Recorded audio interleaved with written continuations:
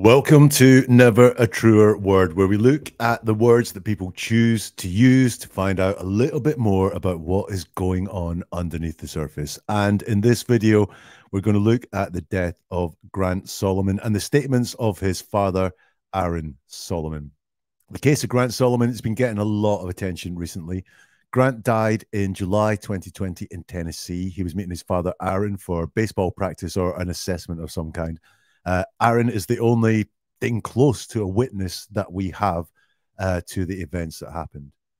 Officially, Grant's death has been ruled to be an accident. His truck rolled over him. However, some, as you can see there, believe there is more to it. It's a fascinating case, and there's lots of good podcasts if you want to delve deeper into this. There's one called Corruption, the Death of Grant Solomon, which is an entire series devoted to real detailed look at what went on. Body Bags podcast has done a real forensic dive into this. True Crime Garage has done a couple of episodes on it. Even Kendall Ray has covered this story. We are live right now doing this, so one of the reasons, in fact, the reason I do it live, is to get you involved. So if you've got any comments, any questions, any observations on what I say, or even better, the words that we see used tonight, then please get in touch on the live chat. Just stick them in there and we will deal with them as and when they come around. Or if you're watching this on replay, and I know a few people said they will be watching on replay, then put your what you have to say, put them in the comments. And sometimes it gets hard to reply to them all on these videos, but I do read every comment that comes in on these videos. So let's look at the words of Aaron Solomon talking about what happened the day that his son Grant died. And we're going to analyze his statements using something called truthful deception. That is a process that looks at the words that we use and looks at the choices of words that we make, because what we do whenever we're talking, we use the words we most want to use most of the time. Like when we're talking to our friends or when we're sending someone a quick text, our subconscious takes over that work for us and just picks the words that best thinks fit the truth as our subconscious knows it. Sometimes when we're under stress, like me on this video now, we'll pick words very carefully and deliberately so that we don't make a fool of ourselves or we don't slip up. Whichever mode we're using, we'll pick the words that we best fit, we think best fit the situation, or the ones we most want to use to get across the image, the story that we want to portray. Whichever mode we're using, we'll be able to pick it up and say, why at that time did Aaron think these were the best words to use? And also, like its name suggests, truthful deception. Generally, as people, we like to stay truthful as much as we can. Lying is hard work. Lying is stressful. So we prefer to stick to the truth, even if that means omitting the truth, not mentioning the truth, slipping in a little bit of a lie, but sticking mostly to the truth. And what I won't be doing is looking for just one misspeak or one thing that makes me go, that's a bit suspicious. Really, what we're looking for are repeated concepts. What happens time and time again? Those words will be the most telling. Before we look at the statement, let me say a couple of things. First of all, at the outset, Aaron Solomon denies he played any part in his son's death. It's officially an accident. And in this video, I'm going to share with you my observations on Aaron's statements, but I won't be accusing anyone of anything. And the other thing is, I only look at the words. So I've seen lots of people look at the words that I'm going to look at, the statements I'm going to look at in this video, and talk about the acting, the delivery, the voice tone, and so on. I'm going to steer away from that. I'm not an expert in those. I'm only going to look at the words. Now, I am going to look at the statement that Aaron gave law enforcement later on in this video. If you haven't seen that, this statement is really going to shock you if you haven't seen it before. But first, we're going to look at the 911 call that Aaron made to report Grant's accident. So like I say, if you spot anything, if there's anything you want to ask or any observations, get involved in the chat or in the comments. So here's the 911 call. Now, at times, this is obviously a bit of a frantic 911 call, and at times the operator and Aaron talk over each other. I've tried to separate that out here to make the conversation clearer for us to understand. So at the very start, the operator says, "What's your emergency?" Aaron says over the top of that, "I'm trying." He's talking to someone else, I think. He says, "I'm trying." And then when he hears the operator say, "Where's your emergency?" Sorry, it's "Where's your emergency?" The operator says. Aaron replies, "It is 1357 South Water Street. It's off 109. Please hurry." The operator says, "You said 57?" And Aaron says something that's a bit unclear, but then he says 1357. Now, this is reassuring. Aaron directly answers the question, "Where's your emergency?" with the location, with where the emergency is, and also gives a plea for urgency. Please hurry. That's reassuring. Direct answers are good. No storytelling there, no other priorities that the person wants to cover off, just direct answers to the question. So that's good. The operator then says, "What's going on?" And Aaron says, my son's truck backed over him and it's rolled over him and drug him into the ditch and it's on top of him. He's trapped under the truck and somehow it drug him underneath it. Oh, what have we got there? This isn't so good as that first answer. I'd have been more reassured to hear the issue first and the explanation afterwards. That would have built the impression from the first answer that Aaron is seeking urgent help for a specific problem. Instead, he starts with an as if he's not sure about what's going on, and then a stutter as if he's not quite sure how to verbalize what's going on. My son's truck's backed over him. This is one of the worst things that's going to happen in his life, and yet he's going to and stutter over saying it to get the urgent help that he so needs. It's noticeable here, he doesn't mention any urgency or what kind of help is needed at all. Instead, he goes into this scene set, this talking about what happened. And he's asked what's going on in the present tense. What is going on? And he replies with what has happened, not what's going on right now. My son is trapped underneath his truck. He's unconscious or he's in a real bad way and he needs help fast. No, Aaron decides that the answer to what's going on is to say what's happened in the past. And he seems to be quite clear about what's happened in the most part. The truck backed over his son, rolled over him, dragged him into a ditch, and is on top of him. His son is trapped. And that's said with some certainty. And then he says it again. He repeats it, basically, but with less certainty. He's trapped under the truck, and somehow it drug him underneath.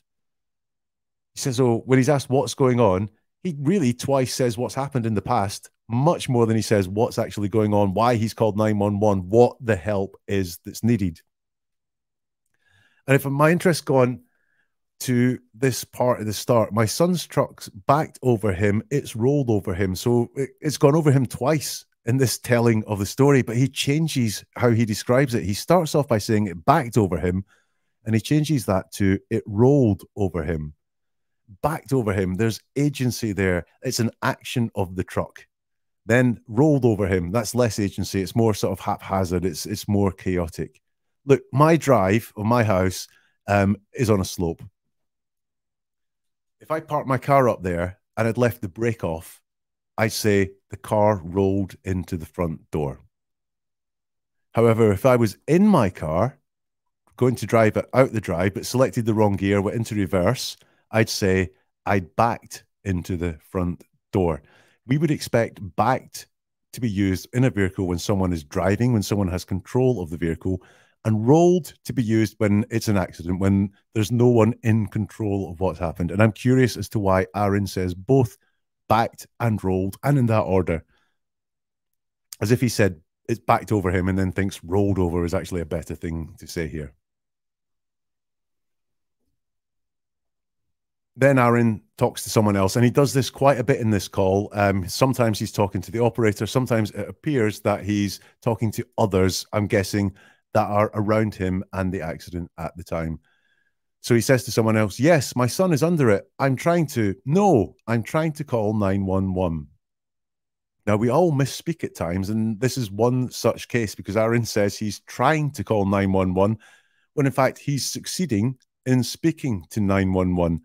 As I said at the start, we all misspeak at times, and this could be one such case. But when we're analyzing someone's words, we note discrepancies like these. They may be relevant later, but this is now 3 times in this call And it's, this must be 20 seconds into it that he's used the word trying. Remember, he was saying, I'm trying at the start of this call. It's interesting. 3 times he's used trying, once at the start and twice here. The operator asks, okay, what's your name? Aaron says, oh my God, my name is Aaron Solomon. And the operator says, and you say? Aaron says, oh my gosh, over the top of that. The operator continues, 1357 Southwater Avenue, right? And Aaron says, yes. Look at this. Aaron answers these questions directly and in a straightforward manner. So previously, when he was asked what's happening, he said what was happening. It wasn't directly answering the question. Here, what's your name? He gives it. My name is Aaron Solomon, and it's 1357 Southwater Avenue, right? Yes. Straightforward, very few words. There's certainly no desire here to deceive or misdirect attention. These are what I call easy questions. These questions have a single answer. That answer is a fact, and the answer is verifiable. So there's no reason, there's no incentive to lie about the answer to any of these. We can pretty much be certain that he's telling the truth about these. In fact, we know for a fact, we know his name is Aaron Solomon, and we know that this is where the accident happened. So he's being straightforward and honest.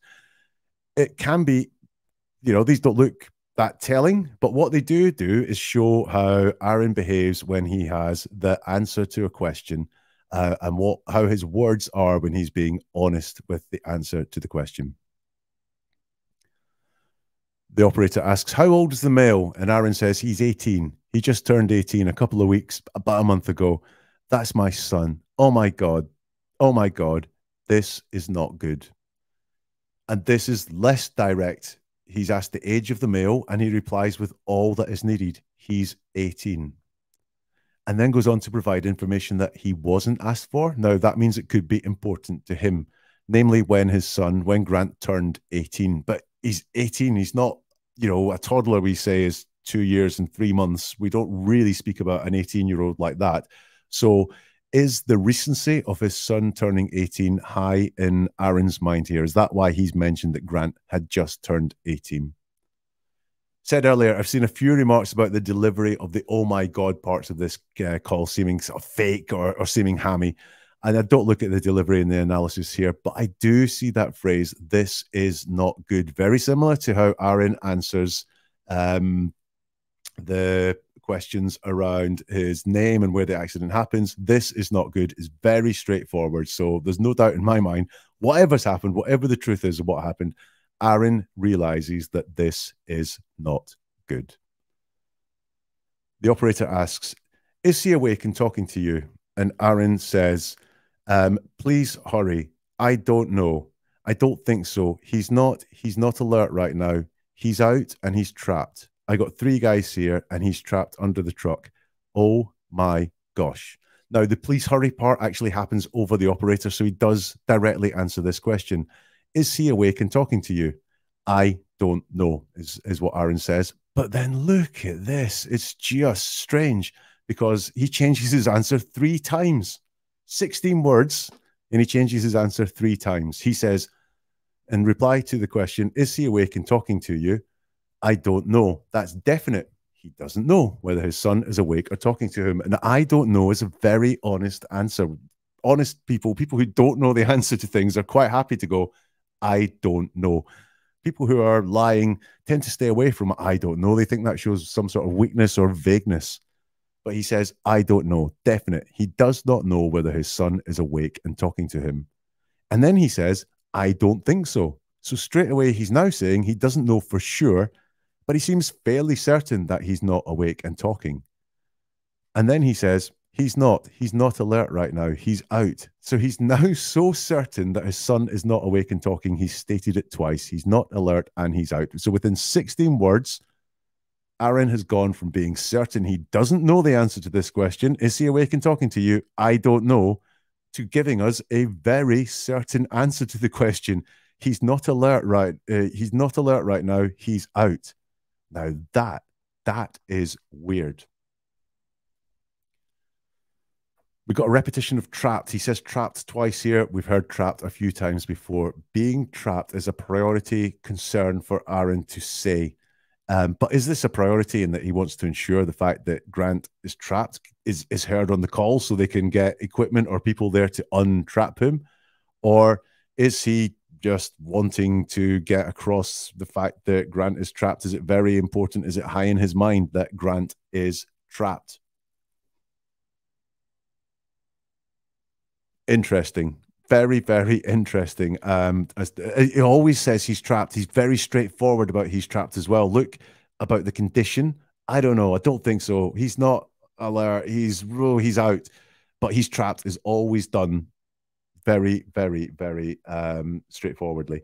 Just going to go back to the last thing when we were talking about the age, and Carla has commented, Grant's age was very important to Aaron, in my opinion. Carla, I think I know what you're getting at. And certainly if the fact that Grant had just turned 18 and become an adult and potentially that was a problem or an issue or a concern for Aaron, that certainly would come through in those words there as to why he mentioned how recently his son had turned 18. Carla, thank you very much for your comment. Look, back to this one. I got 3 guys here. Whoa, that's interesting. Why is he telling us this? He's asked, is he awake and talking to you? And part of that answer is, I got 3 guys here. It's not relevant to the question he's been asked, and he doesn't state anything else about the watching, helping, what? He doesn't mention anything about them apart from the fact that they're here. Why is he mentioning them? And look at that phrase, I got. That implies some ownership of these 3 guys. It's not there are 3 guys here. It's I got 3 guys here, which is something we expect to hear more when there's some sort of ownership. Like, I got 3 of my guys working on it. You'll have the results soon. Or I got 3 guys coming round to later to help get that junk out of here. I got 3 guys here. Why mention that? The operator says, I understand, sir. Stay on the phone with me while we get somebody out there. What's your name? Aaron replies, Aaron Solomon. Again, this very direct answer to the question. And what kind of vehicle is it? It's a Toyota Tacoma. It's a vehicle. He's underneath the vehicle. So direct, straightforward answering of easy factual questions. What's your name? Aaron Solomon. What kind of vehicle is it? A Toyota Tacoma. And then once more, he repeats that his son is under the vehicle. It's a priority concern for him, obviously.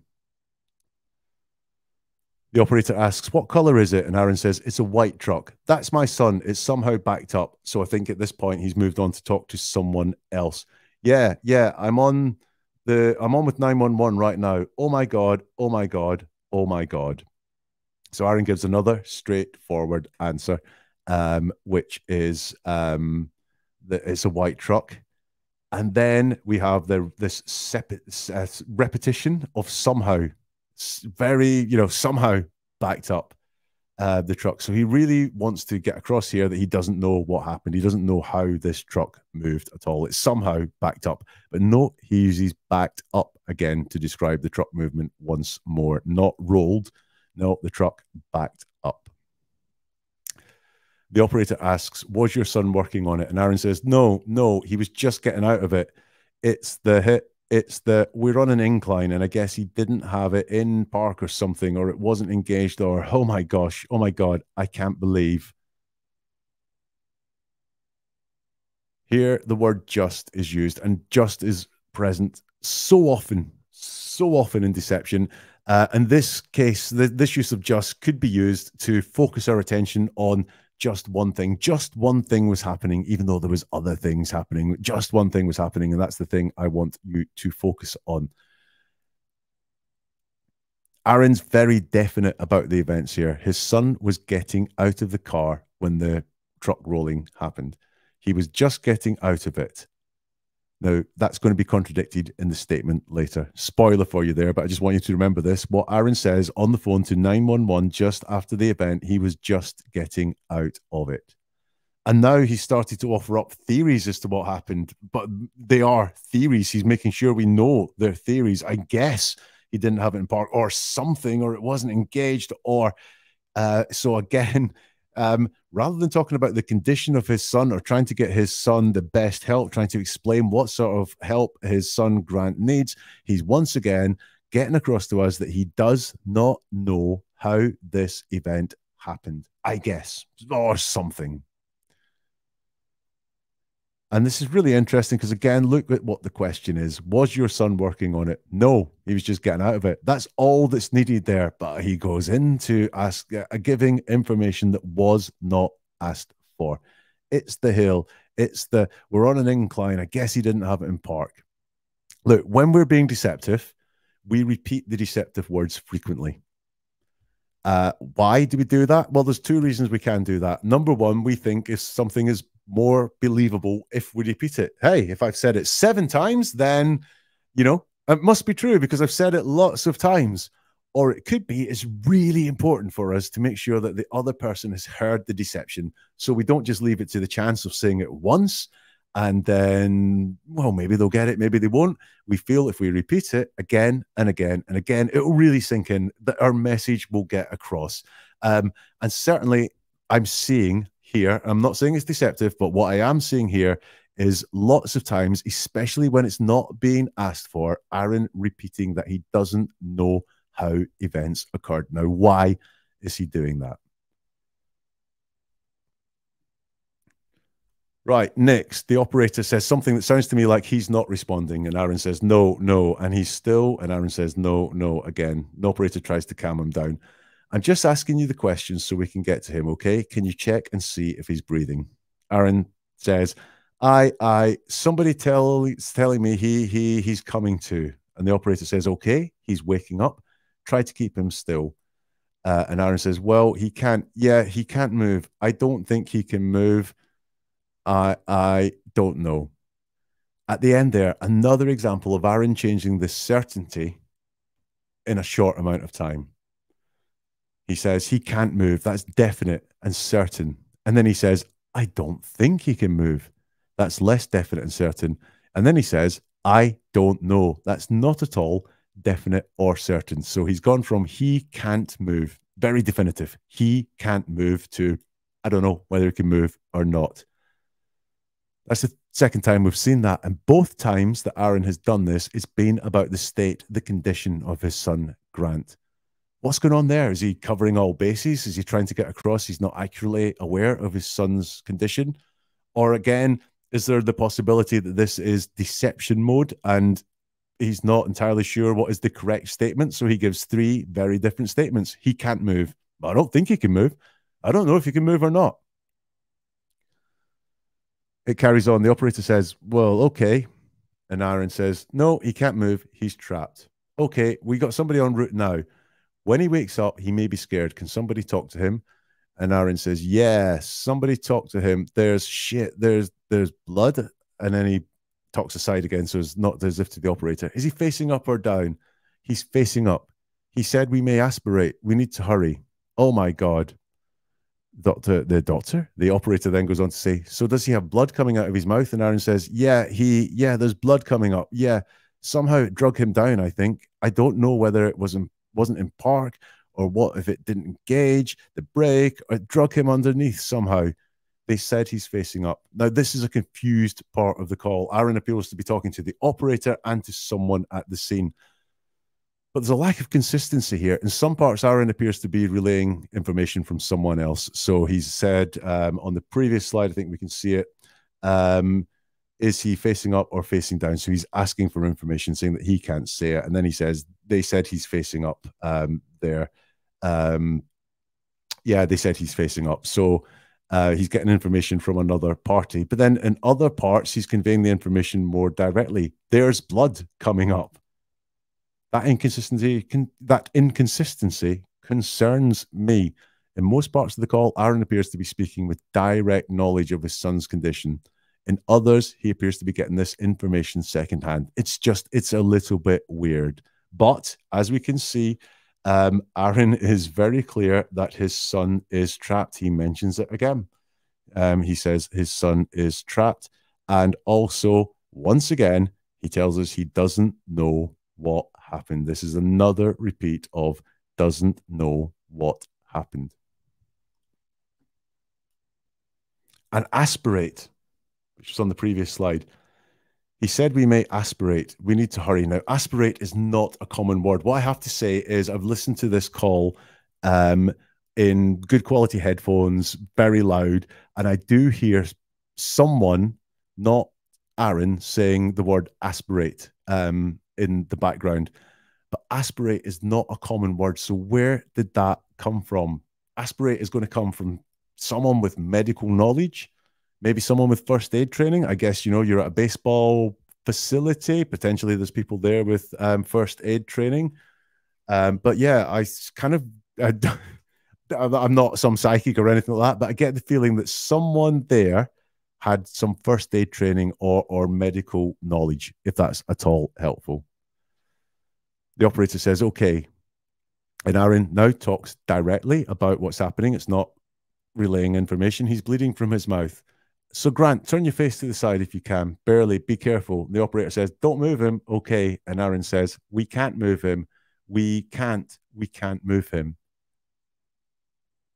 Then Aaron says, oh God. And the operator says, they're here. I'm going to let you go. Okay. So again, here, Aaron has moved from having this second-hand, information, because he doesn't appear to be anywhere near, to talking directly to Grant.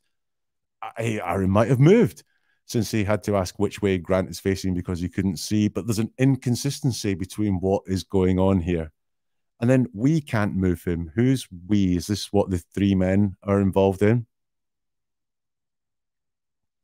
So that's the 911 call. Do you have any comments about the 911 call? Anything that I've missed or anything you think I've got wrong or anything like that? Now is a good time to get them in the chat if you like. Look, there's a lot of honesty in this call. You can see it there. He's very direct when he's asked easy and factual questions. He's very straightforward about his son being trapped under the truck. He repeats that a lot. Aaron does seem to be concerned about getting help quickly into the correct location. However, there are concerns. The number one concern is how often he repeats he doesn't know how this happened, how he doesn't know how the truck rolled over Grant. Here's some theories I've got. I'm telling you theories because I don't know. Somehow this happened. I guess this is what happened or something. It's a massive priority in Aaron's mind to ensure that he says here, and it's recorded, that he doesn't know what happened. He's certain he's trapped, but he's very vague about the condition of Grant as well. At times he says he doesn't know the conditions. At other times he says he's much surer of conditions. He seems to cover a lot of bases. Look, I wasn't there. I don't know what for certain what happened. But from the statements on this call, Aaron knows more about how this truck moved than he's letting on in that call. That would be my opinion there. Those are my thoughts on the call. Listen, we're going to look at the statement, but while I take a breather, if you enjoy this, please share it on social media. It helps get the word out there. Press the like button as well. That also helps other people find content like this.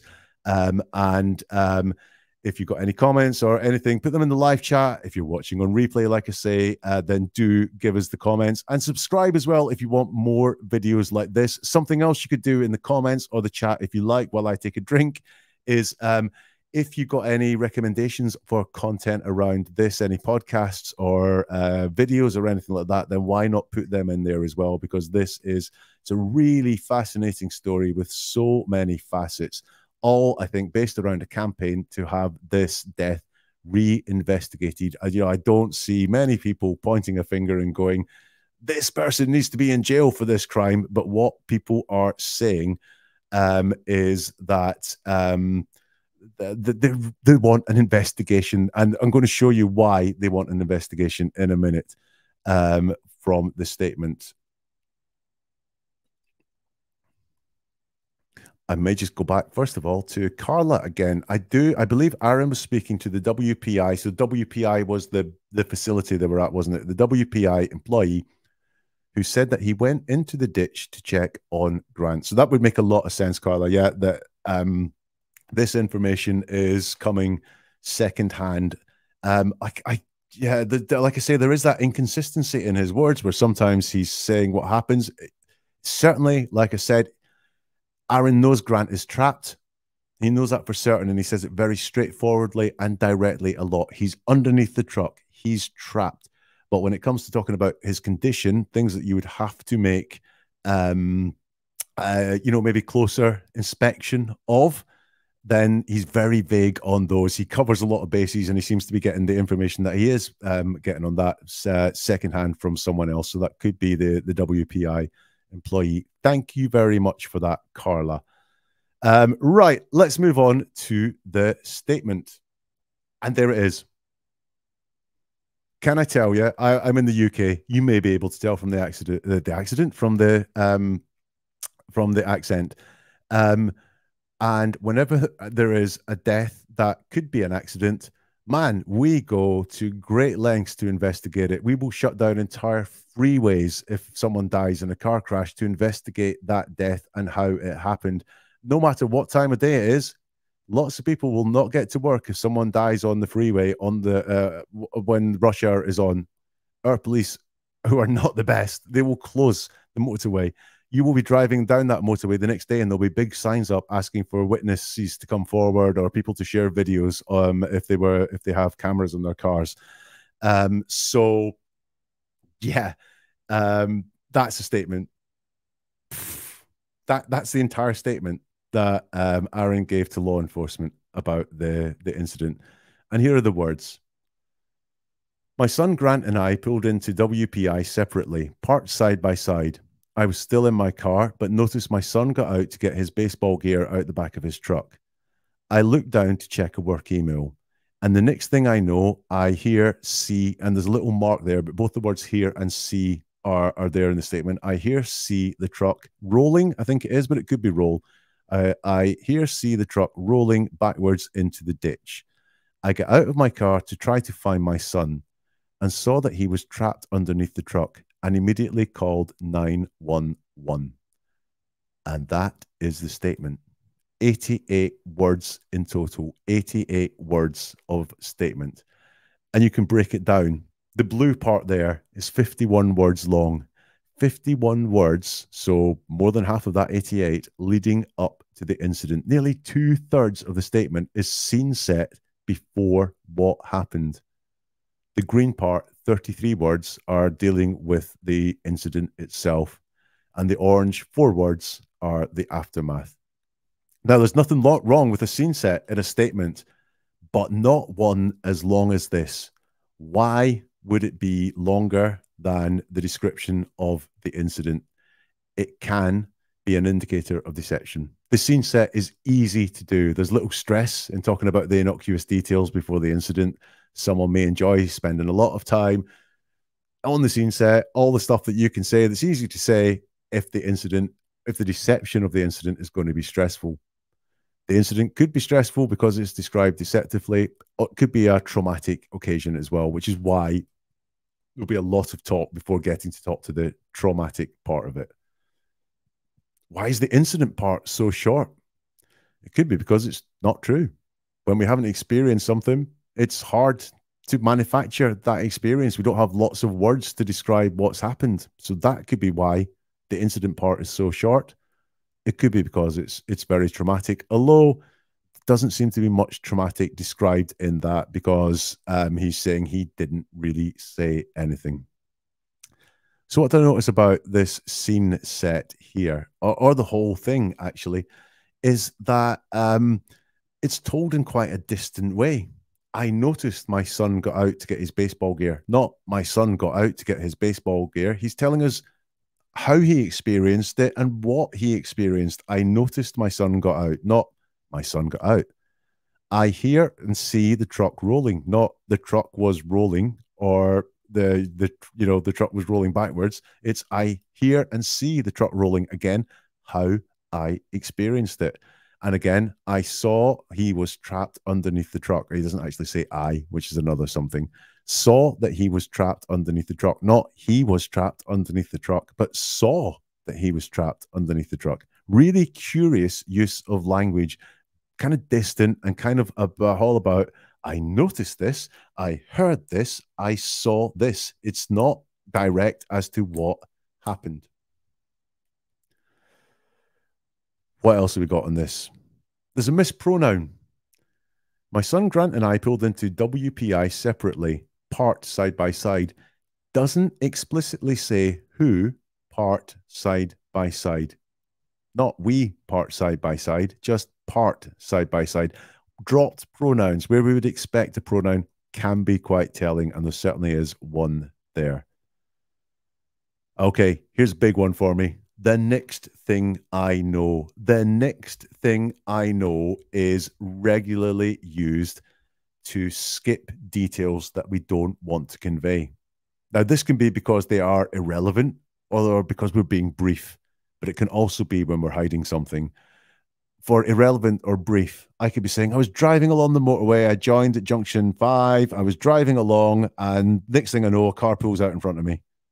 Now, that's obviously not the next thing I know. You know, there's other things that happen, but I'm short circuiting this. I'm taking a shortcut on this and using the next thing I know to avoid the boring and irrelevant details. But it can also be used to hide things. You know, yeah, I put that Netflix box set on at 10 o'clock. Next thing I know, it's 3 o'clock and I've got work in the morning. Now, that's not the next thing you know. You realize, should I watch another episode? Yeah, go on. Yeah, I'll watch another one. God, it's getting late and I've got work in the morning. Oh, no. When you tell it to someone else, you hide all those thoughts and the fact you knew you were doing something wrong. And you say, I put the Netflix box set on. Next thing I know, it's 3 o'clock in the morning. So the next thing I know, I'm interested in. Why is that there? What is being skipped? What is being jumped over with that phrase? And the next thing I know. Okay, next observation. Look, 88 words. I have so much to say on this statement. Let's just take the word see out of this for a moment. I hear the truck rolling backwards. Can you hear a truck rolling backwards? Can you? I think you could hear a truck rolling. Kind of. I do believe you could hear a truck rolling, but can you hear the direction of the roll? No. You could hear a truck rolling, but you can't hear it rolling backwards. Now, he does have the word see in there. I can't take the word see out and pretend it doesn't exist. But it's not fluid. More comforting would be something fluid. I heard the truck roll, or I heard a noise and turned to see the truck rolling backwards. Not I heard the truck roll and turned. I heard the truck roll backwards. Interesting turn of phrase. I get out of my car to try to find my son. This is interesting because he doesn't mention that he thought his son was missing. He doesn't mention he feared his son had been hit or affected in some way by the roll. And kind of that's fine. It's a shocking incident. Events happen too fast to form any expectations. But he doesn't say why his initial reaction was that Grant had to be found. Why is he not saying to check Grant was okay? To check on Grant? To see where Grant was? No, he seems to think Grant's been lost. That's his first instinct. Grant has been lost because he goes to try to find my son. He says he doesn't see anything. So how does he know he's lost? How does he know he's missing? He's unable to be seen at that point. I get out of my car to try to find my son. He doesn't mention that his son is not there. What else have I got here? Tenses. Let's look at the tenses here. When we tell stories of things that happened in the past, we use past tense. When we tell things that are happening presently, we use present tense. We don't really expect much mix, but we get some here. Grant and I pulled past tense into WPI, part past tense side by side. I was still in my car. I noticed past tense my son get out. I looked down past tense. Then towards the end, I saw he was trapped and immediately called 911. So all in past tense. The red bits are past tense, but these blue bits are in present tense. I see the truck rolling. I get out of my car. Not I got out of not I got out of my car. Not I saw the truck rolling. These are in present tense. Why that change? Well, one reason we can use present tense when we're using past, talking about past events, is because actually we're making them up. So they're not in the part of our mind, which is where we get things from the past and we bring them out and we put them in past tense. We're making up the pictures in our minds in the present, which is why we use or can slip into present tense, because actually these things are happening in the present time in our heads. Is that what's going on in here? Present tense can also be used with traumatic events when people are reliving trauma. That could be what's happening here. But whatever, there's an interesting use of present tense in where we would be expecting past tense here. Now, this is, what did I say? 88 words long, this statement. So word economy was big in this statement. You know, no words were wasted here, except they were. Some interesting words. Pulled into the WPI separately. Why say separately? Why is it important to say that at all? The statement would mean the same thing if it said we pulled into WPI. Why tell us he got his baseball gear out the back of his truck? Why not just tell us he was at the back of his truck or going into the back of his truck? Why tell us baseball gear? It would make as much sense. The meaning would be the exact same if baseball gear wasn't mentioned. Why tell us it was a work email? Why not just check on an email? Is that to make sure you're, okay, I'm not negligent. I was doing something really important. It was a work email, you know. It wasn't just any old email. It wasn't Amazon telling me my box was coming later on today. It was a work email. So therefore, I was doing a very important thing, and that's the reason why I didn't see what happened. And why tell us you immediately called 911? Kind of doesn't change. I called 911. Why tell us immediately?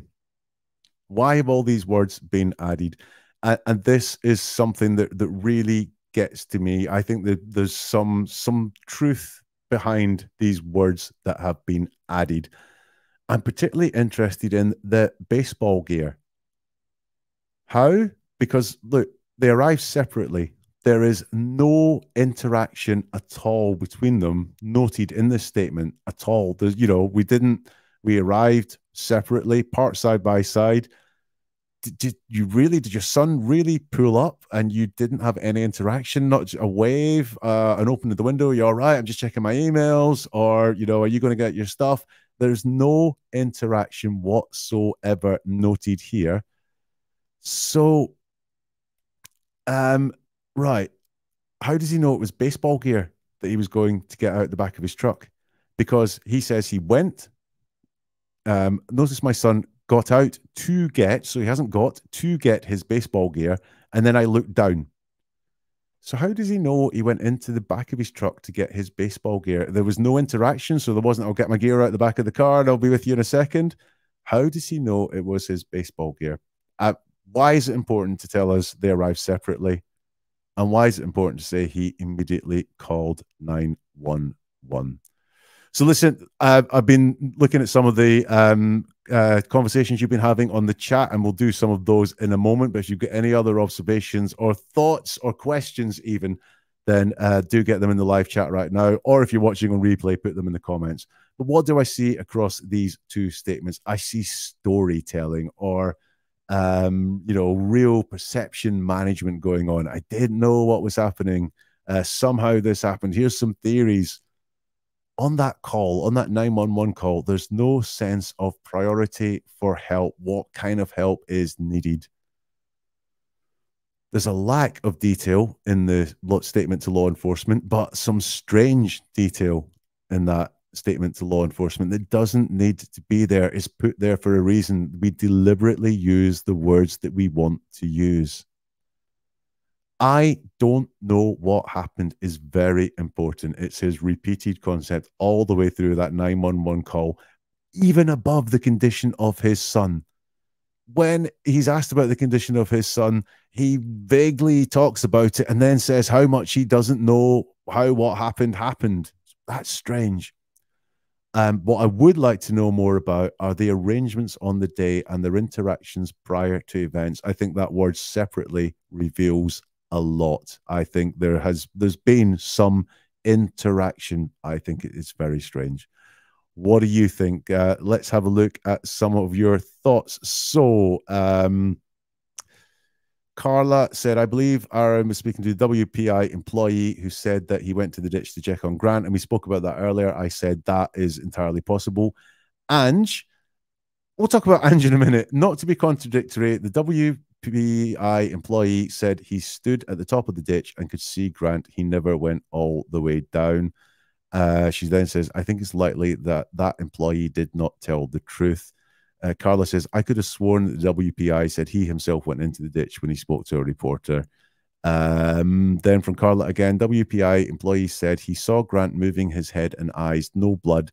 So I think he was in the ditch. Not sure how close, and relaying details to Aaron. So that kind of, I think, potentially clears that one up.